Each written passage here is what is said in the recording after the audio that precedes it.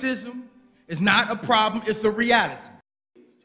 The public gets another chance to talk directly with Cleveland City Council about the issues they have with the police department. Council tonight holding the second stop on its listening tour tonight. News Channel 5's John Kosick was there and joins us live from the Justice Center.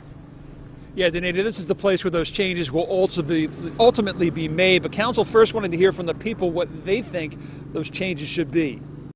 For the second time this month, members of Cleveland City Council ventured away from the comforts of City Hall and into the neighborhoods. They came not to be heard, but to hear what issues residents have with police and how best to fix them. Some argue little has changed in the city and with its police over the last 50 years. We have a race issue. We've had a race issue since Huff, and it still exists. Kareem says a lot of that mistrust has to do with a move away from community policing when officers knew the people in the neighborhoods they were patrolling. Instead, they ride around in their patrol cars with sunglasses on, looking like the worst of the gang members that I go past when I'm in any part of the city. There were calls for indictments in the case of Tamir Rice and cries of concern in relation to the case of Tanisha Anderson, a mentally ill woman who died last month in police custody.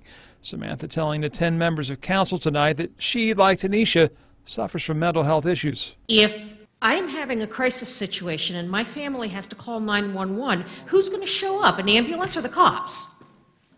Second of all, if the cops show up, am I going to get treated the same way Tanisha Anderson was, or am I going to get treated better than she was? And third, what are you going to do about the fact that either answer to number 2 is a huge problem?